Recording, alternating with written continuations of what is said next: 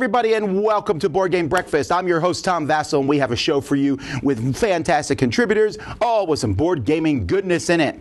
Last week on my Monday Q&A, I announced Dice Tower East, which is a continuation of sorts of Dice Tower Con with differences. I'll be taking more questions about that in today's Q&A, so if you want to come back later on today, I'll be talking about that. And, of course, if you have any questions or comments or concerns, you can always email me at tom@dicetower.com about the convention. If you want to volunteer and be involved in it in some sort of fashion, you can email us and let us know that too. It's a constantly evolving thing, so we're trying to make it as good as we possibly can, but that is still a year in the future. Right now we're concentrating on some closer upcoming events.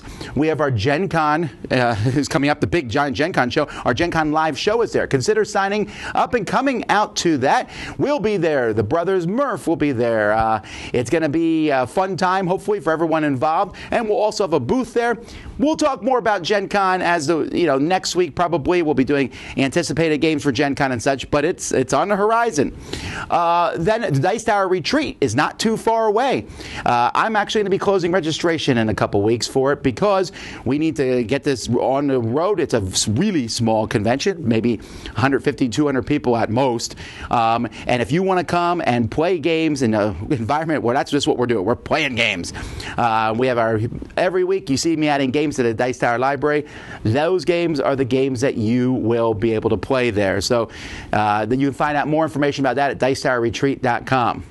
Then tabletoppers. Berkey has made fantastic gaming tables without legs. Well, why would you want that? Well, these actually attach and fit on top of an ordinary table. So you can put them on top, snap it together, and it's portable, it's easy to store, and they look fantastic. Well, you can win one of these or win a certificate to get one of these, and you just have to go out to their webpage, Tabletoppers, and there's a contest there with Erik Summer and all kinds of sort of things. Check it out and enter the contest there. All right, with that being said, let's jump to things I found on the internet this week. As always, if you have something that you would like me to highlight or look here, email me at tom@dicetower.com, and I'll take a look at it, and it might show up on the show.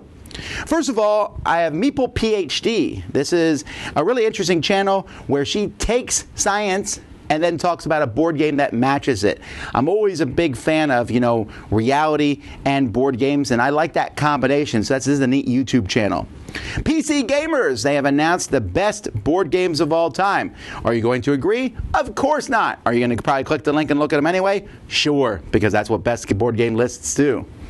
Someone made a Lego Hero Quest. I like Hero Quest, an old game. It hasn't aged really well, and I'd like to see a redone version of it at some point. But either way, if you want to make it out of Lego or see it made out of Lego, check that. Now, this is a very interesting thing, a comic review of Paris. So what this is it's a comic strip review. I don't think I've ever seen this before. So an artist went through and they drew panel by panel a review of the game Paris. That's a really neat concept. It also seems like it's an immense amount of work, but I found it unique and original and fresh, so check that out. Game Night from Board Game Geek. They did a overview of the games that are nominated for the Spiel des Jahres and Kenner Spiel des Jahres. Very balanced, thoughtful, where they all talk about all the different games that are involved there, so you can see that. Frank West, the designer of Isle of Cats. This is a pretty hot game on Kickstarter right now. Tetris Cats, kind of, sort of. Did an AMA, Ask Me Anything, on Reddit. Erik Twice wrote an article on how to play board games faster. I'm a bit biased in this. I'm kind of like, hey, read this article. I don't know. I found it interesting, right? Because we do like to take our time playing games, so this is an interesting idea. You're like, I don't want to play games faster. Maybe this article will help you. Then I found a YouTube video. This is from January, so it's kind of older, but just how war became a game. It does seem like war is a theme in a lot of games. How did that happen? Well, this video talks some about it. Alrighty, well, that's what I found on the internet this week. Let's keep moving.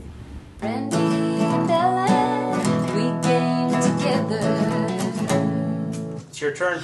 I guess I'm ready. I'm Alan. Welcome to We Game Together. We don't have a box. I don't have one. Do you have one? Nope, because we're talking about conventions. Conventions. We went to our first convention about 2.5 2.5 years into our board game career. We've maybe gamed for about 3 to 4 years or so now. No idea. Took us a little while to go to our first convention, which I don't think is really unusual. No. But we want to basically encourage people to pick up a convention somewhere, whether it's a regional convention, a national convention, local convention. Yeah, the local big, ones, small, medium. If you're like freaked about crowds, which I totally understand that, and it is you're just strangers and whatever. I highly recommend like a local convention because they are smaller, and we've never had issues with finding people to play with. We just kind of walk up and I like put my face and I'm like, hi. You want to play something? Can you guys play? We hang out at like the game library a lot, and if you see somebody that's kind of solo looking around, you're like, "Do you want to play a game, sir?" Hey, you. So meeting new people, playing new games, even if you're playing the same games, that's great. Obviously, start with something you know, get comfortable with what you're doing. Yeah, comfortable is the way to go. Mm-hmm. There's usually some Facebook groups and things for your convention. Maybe try to meet somebody beforehand and meet up at the convention and go from there. Good idea. That's our kid. Real quick, we're going to Gen Con. Gen Con. Be there Meet or us. Be not there. You don't have to. I would prefer if you were there, though. It's cool. And then please meet us, because I like talking to We want to talk to as many people as we can. It's a problem. We want to play as many games as we can. We have little We Game Together buttons. Yes. If you really want one, you can have one for free. Low price of free. We'll give you one. If you don't want one, I won't be offended too much. I will, but I'll be a little free. bit. $3 and free cents. All right, guys. We'll see you at Gen Con. You'll see us over here in the pictures. We'll see you.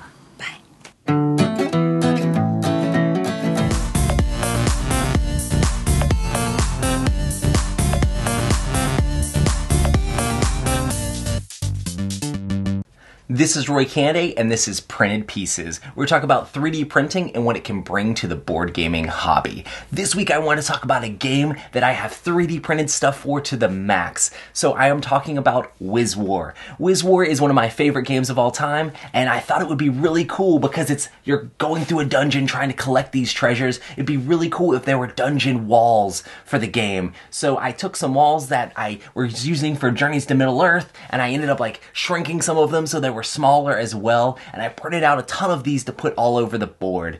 And it's been really cool to paint these things up and try to make them look cool. So I was like, well, next, what I think I need to get some of the treasure chests so the wizards aren't just taking around little treasure chest tokens. I can actually have 3D representations of that. And on Thingiverse, you can literally just type in whatever you want, and I found like several different treasure chests, of course, of varying sizes. And the cool thing is that in Cura, where you print these things out, you can like scale the size of whatever image it is and whatever STL file is. So I made the treasure chests all the same size, got them spray primed and painted up. So I had cool treasure chests in the game as well. And then of course I needed the portals that go on the sides, because in this game wizards can go through portals and get to the other side of the board, so that way you can jump on people. I took this to Dice Tower Con, and if I played it with you, it was a ton of fun, and I feel like this is now going to be in my rotation of like games that I take to things to like show off the cool 3D components and play with a lot of people. So it's really cool how the thematic immersion can like explode in these games when you make them just pop off the board with 3D printing. There's a lot of cool stuff you can do, and if you're a little bit creative, even though people don't have sets for specific games, you can end up melding stuff together to make it look really cool for a board game. Well, thanks so much for joining me on Printed Pieces. Tell me in the comments down below your 3D printing experience, or if you're interested in getting a 3D printer. And also, what kind of 3D printer content would you like to see as well? Thanks so much for joining me, and I'll see you on the next one.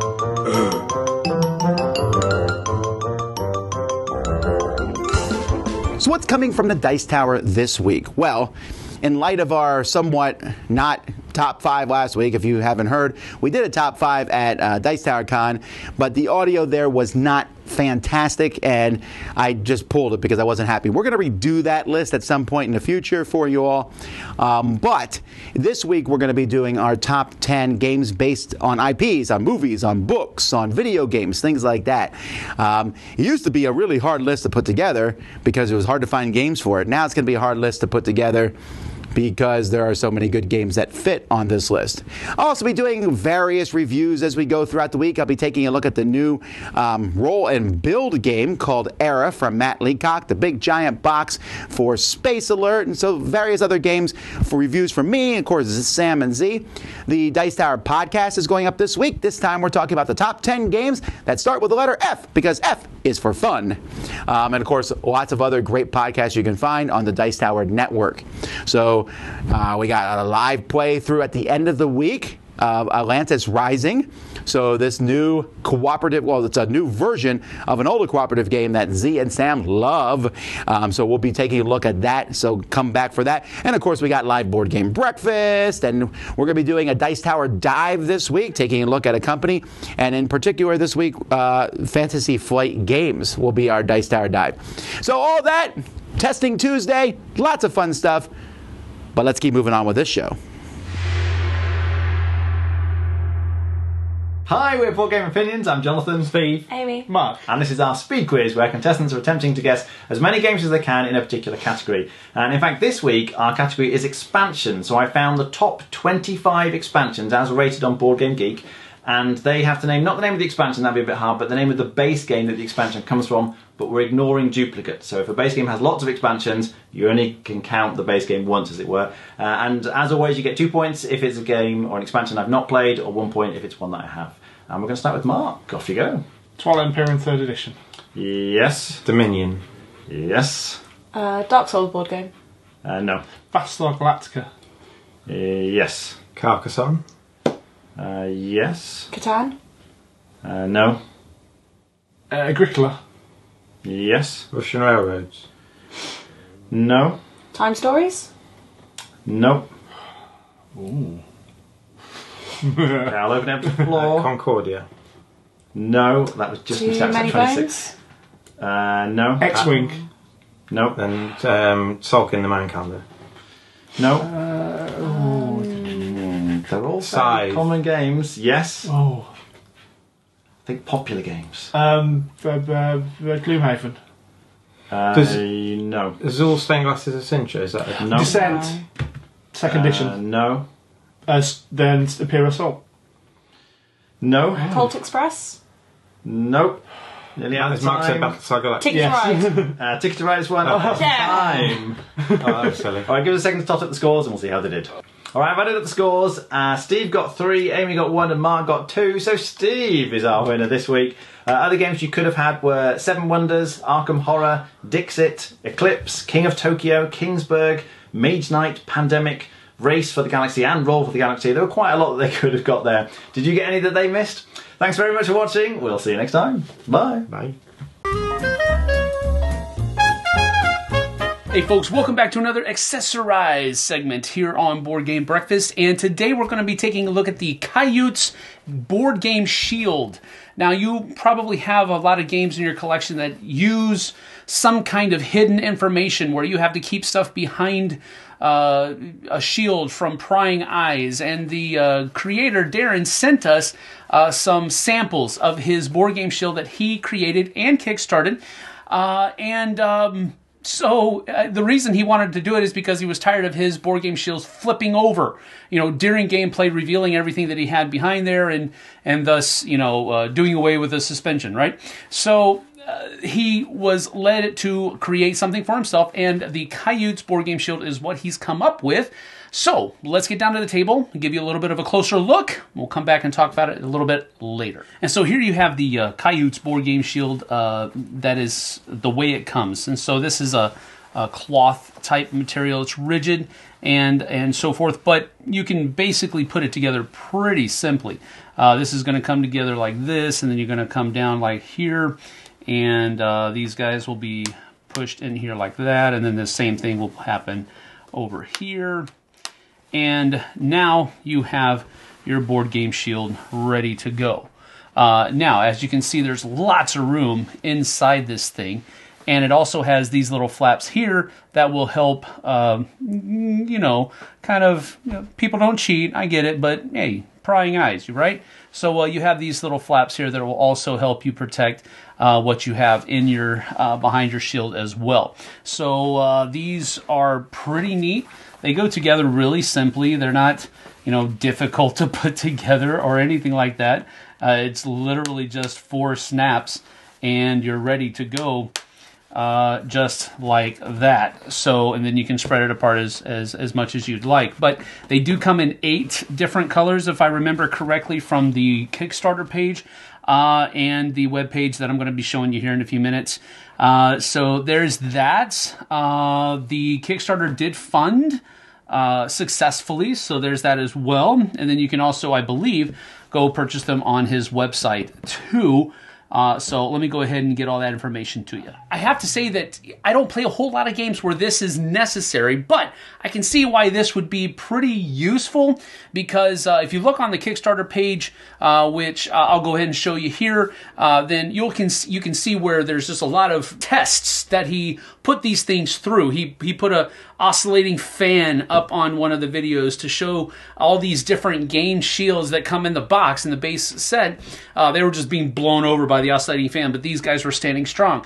During gameplay where, you bring your hand back from grabbing something on the board and then you knock it over accidentally, and it just wouldn't happen with these things. So, for me specifically, I don't see, I don't have a need for this, but maybe you do. So go ahead and go check him out. This is his website, Coyote Designs. They also make board game tables too, so you can check those out. But they also have a board game accessories link there on their homepage. Go check it out and see what it's like. But hey, that is the Coyote board game shield from Coyote Designs. Thanks for joining us. Let's get back to the rest of your breakfast. If you're looking for a really good game of about 45 minutes that you can play repeatedly and enjoy every single bit of it, then watch this Rhino Says Yes, because today I'm talking about The Quacks of Quedlinburg. The Quacks of Quedlinburg is basically a bag building game where players are charlatans and quacks, each buying ingredients from the Quedlinburg Bazaar and making their own secret potion. They randomly draw ingredients from their bag one at a time and add it to their pot. You can add pumpkins, spiders, crow's skulls, mushrooms, ghost's breath, African death's head hawkmoths, cherry bombs, and so on. But a pinch too much of the cherry bombs can spoil your whole mixture and make your pot explode. So basically, players draw chips simultaneously and they place them on their pots, and after each chip drawn you have to decide whether you want to stop or push your luck further. The next spot from the last chip placed in a round shows you the points you earn and the coins you can spend to buy new ingredients. If your pot exploded, then you can get only one of the two, either points or coins. There's special effects that each of the ingredients has according to the recipe books you're using, and some of them also give you points and other things at the end of the round. There's also a precious flask, which you can use to discard the last cherry bomb placed. There's fortune teller effects at the beginning of each round, and at the end of the 9th round, the game ends and the player with the most points wins. I had such a great time playing this game. The theme on its own puts you in a good mood, and together with the building of the ingredients combinations and the random and risky draw of the chips one by one gives you lots of excitement. Even when you're being unlucky as to have your pot explode too soon, you still want to play this game again and again. I would say it's sort of like a bit addictive, probably because of the variable reward schedule of the push your luck mechanic that gets your dopamine flowing. And you're like, my pot is going to explode, but I really want just one more chip. There's a good catch-up mechanism with rat tails that give you a head start if you're behind on the track. And the game offers great replayability, as well as there's many different recipe books you can use. And also there's the Herb Witches expansion, which is adding some new elements. So Rhino says a big yes to Quacks of Quedlinburg. It's definitely lots of fun.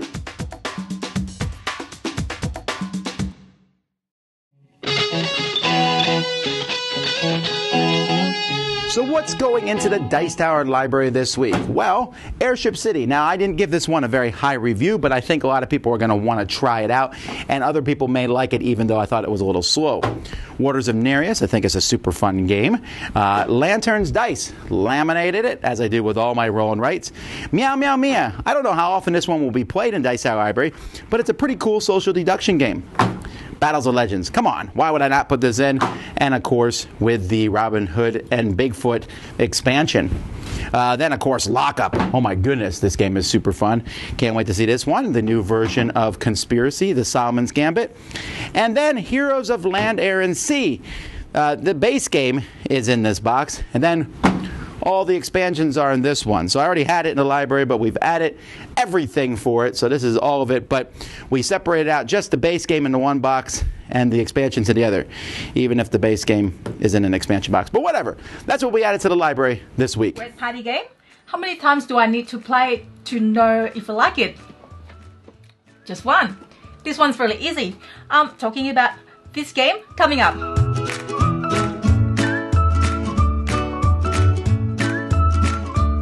Hi, Stella from Meeple University. I heard about just one. I was not too keen in playing this at first, but putting the game to the test by playing it with our group of board game friends who are heavy strategy gamers, turns out everyone enjoys it. I think this is one of the games where you got to try it first to really enjoy it. This is a cooperative game. Game is played over 13 cards where there's scoring system, but we usually don't play with the scoring system or stick to just 13 cards. We usually keep going on and on and on because we usually have so much fun. So the game goes, one person is the active player in each round. Choose one word out of the 5 available in the randomly selected card. Active players don't know what the word is, but the rest of the players know. Then, without communicating to each other, all non-active players each write secretly on their own erasable easel a word of clue that for the active player need to guess. Then the active player closes her or his eyes. Then the non-active player compare the clue word to each other, and any doubling up will not be used for the next stage. Then the next stage, the active player look at the leftover clue and trying to guess the word. This is a lot of fun. May work best with your partner or friends that you know quite well. This way you could use clues for the things that only both of you know, lessen the chance of the clue is doubling up with other non-active players. We really love playing this game. In small part, it has the mind card game feel to it, where you're kind of trying to communicate non-verbally with your friends, perhaps trying to write different clues from them. So thanks for watching. See you next time. Hi, I'm Jordan. This is Second Chance Shelf. Still looking back at past Spiel de Jahres winners and nominees. Today I wanted to look at Top Secret Spies, which won back in 1986. It's by Wolfgang Kramer. It's had a bunch of different names over the years. It's also commonly known as Heimlich and Company. It's also a roll and move game. I know, calm down. Let's see what's inside the box. Players take the role as spies doing what spies do best, walking in circles to score points. In the game, each player takes a secret identity that matches one of the colored pawns. On your turn, you roll the dice, and you can move one or more pawns equal to that number of spaces. For instance, I could move one pawn up to 6 spaces, or I could move 2 pawns 3 spaces each. You do not need to move your own pawn. When one or more pawns finishes on the same space as the safe, then all colors score the number of points printed on the board. Play continues until somebody scores at least 41 points on their turn. So that's Top Secret Spies. Does it hold up after 30 years? Yeah, I think it does. It feels similar to games like Camel Up or Long Shot, where all the players are controlling all the pieces on the board, but instead of trying to cross the finish line, you're trying to score more points in this game. So it feels a little ahead of its time. It still definitely holds up against those games. So that's a little quick look at Top Secret Spies, or Heimlich and Company, as I believe it's currently called. With that, I'm Jordan. Happy breakfast.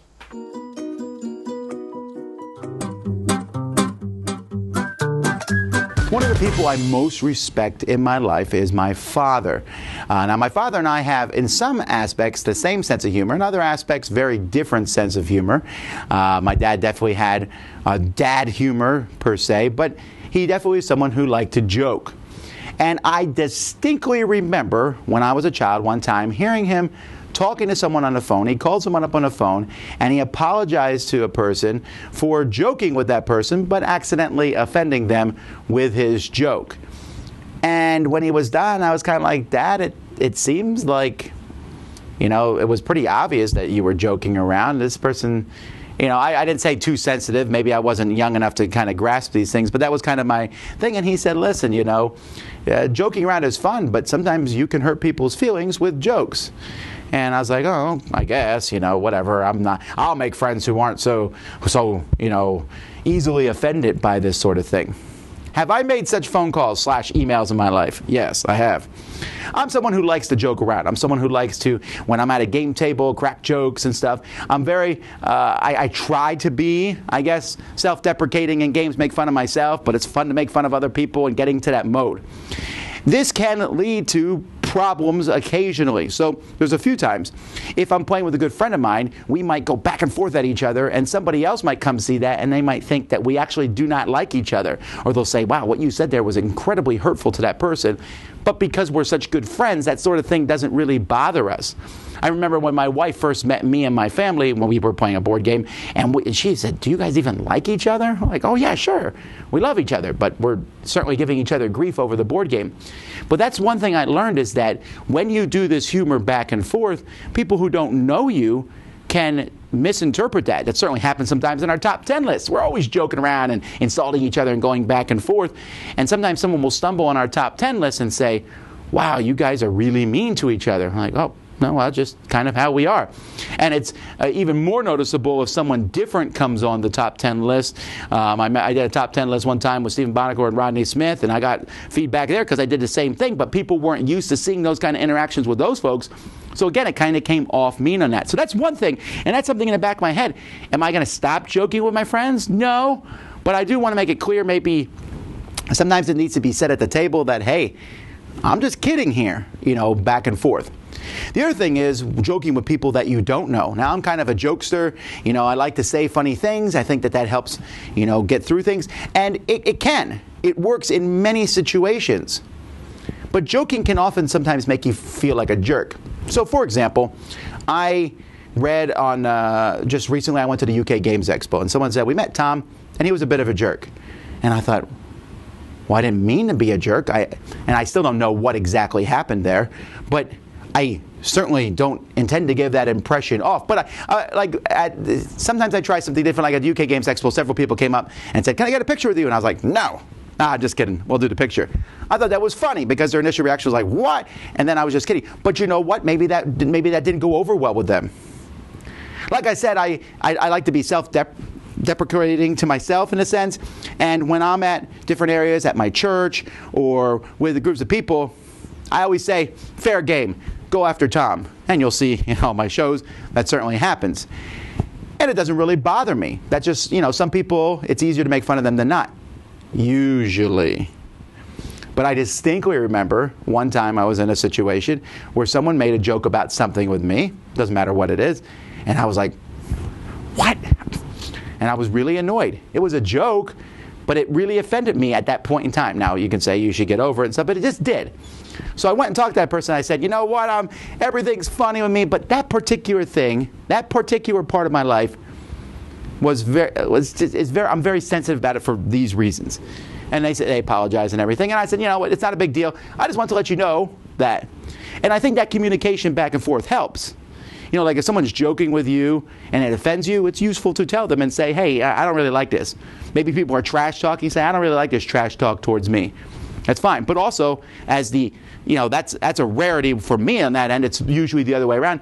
I need to be sensitive towards that. So I like to joke around. When I meet people at cons, you know, 1,000 people come up to you and talk to you. After, you know, the 30th person, you try to say something different, right? You say, and, you know, I can't keep saying, how's the con going? What's your favorite game? You know, so I try to say funny and unusual things, and that can come off jerky sometimes. Being funny is sometimes only funny to the person being funny. So that happens in the game group too, right? Being funny might offend someone else. So I encourage you, if something does offend you, usually go to that person. It's a lot easier than publicly posting it in your meetup group or whatever. Oh, this person's a jerk. Usually talking to someone, I know it's harder for people who are non-confrontational. Maybe an email can help too. And you say, you know what, this kind of bothered me a bit. And usually, hopefully, the joking person, when they get an email like that, will go, oh, you know what, I'm sorry. And respond well. If they don't, then they really are a jerk, I guess. And then for people like me, we need to realize that sometimes that when we're joking with folks and we say, oh, oh, you know what? I thought it was all funny in games, and they did not. And so this is something that I've learned very early on in life. I learned again when I met my in-laws and different things, that jokes don't always work. And it's not something that I'm perfect at for sure, because I continue to see it online where Tom was a jerk here, and I'm thinking, oh man, I want people to like me. I'm trying to be as nice to everyone as I possibly can. But I do know that my joking can get me in trouble. So if my jokes offend you, please email me, tom@dicetower.com, and I will attempt to do better in the future. And I know at this point in time that some people are going to start typing comments below and like, people just need to be less sensitive. And no, that's not what I'm trying to say in this at all. I'm not trying to say people need to be less sensitive. I'm also not saying that we should never joke around and have fun, because I really think that's good and it helps out at the game table, and I think it makes a great gaming environment. But I think we need to be careful that my jokes about whatever may be funny to me, but not funny to everyone at the table. But it helps if they let me know that. And, you know, if something someone says to you is bothersome, it's usually best to address it to some degree so that the other person knows. Otherwise, you're just going to sit there and get more and more angry with that person. Funny is fun, but not always. Let's keep moving. Hi folks, my name is Andy and welcome to Potable Gaming, the show about games which are fun to play in pubs and cafes. So I want to talk to you today about the fantastic set collection game known as Herbaceous. In Herbaceous, you and your opponents are rival gardeners trying to build the best possible pots of herbs and from your own private and public gardens. You do this by planting herbs in your turn. You'll draw a card, decide where you want that to go. Do you want that in your private garden, which only you can use, or the public garden, which everybody can use, and put it there. So I'll take this one, put it in my private garden. I'll immediately draw another card and place it in the public garden. Then, on my next turn, I have the option of potentially potting these things. And I'm aiming for different combinations, or unique cards, different matched pairs, as many cards the same as possible. I come to pot those, I can take the mix from my private and public garden. And that's where the tactical elements come in, because you're constantly trying to worry, are the cards that you need in the centre of the table going to still be there when it's your turn? Have you put a card out there that you know you actually needed because you had to put it there blind? Or have your opponents put that there? And you're constantly pushing your luck to see if you can hold out and hope no one takes those cards that you desperately need to try and get them together to score the most points, because the more cards you manage to pot correctly, the more points you'll win. This game is brilliant. It shouldn't be as good as it is for simply drawing cards, placing cards, and occasionally collecting them. But it is so tense, it's so psychological, there's so much kind of gambling elements there as you and your opponents are all playing this rather sedate game of drawing and placing and drawing and looking, and yet desperately waiting for that right card to come out so you can score, pot in your special glass jar and make a lot of points. It's a fantastic game. It's a gorgeous game. Beth Sobel's artwork is beautiful. The design is tight. In fact, after this, any game I've seen now with the guys on this box, I'm picking up that game because I know it's going to be great. It fits nicely on a table, or I will point out it can be pretty big. So you've got to be very, very disciplined or be very wary at higher player counts. But I definitely recommend it. That is Herbaceous. Anyway, folks, thanks very much. I've been Andy, and it's your round. Greetings and welcome to the Mega Meeple. I'm Thomas Grogan. How you doing? Now, I am not a mental health professional. I'm often intrigued in the board game community that I see on social media and Twitter and stuff like that, that a lot of people in the board game community either suffer from social anxiety to the point where they almost have panic attacks thinking about going to a con. Myself, I'm a very much an introvert. I know I'm intrigued by a hobby that is so heavily social based, about social interactions, face to face, getting together with friends, getting together with strangers, and playing a game can be filled so much with people that are introverts or have social anxiety or something like that. And I often wonder why that is. Is it? And again, I'm not a mental health professional, so I'm just thinking off the cuff here. But is there something about the board game hobby that appeals to us, or is it something that we know that we need to do to get over our introvertism or social anxiety? Is to, in a sense, face our fears and interact socially with people. So Anyway, thanks for watching. If you want to find out more about the Mega Meeple, just go to the website, blah, blah, blah, blah, yada, yada. On my YouTube channel, I'm going over my top 50 games of all time, at least according to me. So go to the website, social media link, all the links are there. So that's about it, and thank you so much for watching. I'll see you next time. And that's it for another Board Game Breakfast. Thanks so much for watching, folks. I know we don't say this very often, but we do appreciate all of you who are watching. I'm thankful for each viewer. I know that things can, I saw some thoughts and people are like, well, I wish they had streamed more live stuff at Dice Tower Con because of the viewers, and that is something I would have liked to have done more of, but the costs were just prohibitive. Those costs definitely affected both the live streaming and the audio of the recorded shows there, and I want to share that stuff with the world. Now, when I'm at a con, my first priority is to the people at the con. I can't stream stuff to the world at the detriment of the people who are at the convention. I want the convention to be as good as it possibly can. But we are looking into the future and saying, how can we take this con experience and make it fun for people and package it and send it all over the place for you? So we're going to keep working on that in the future.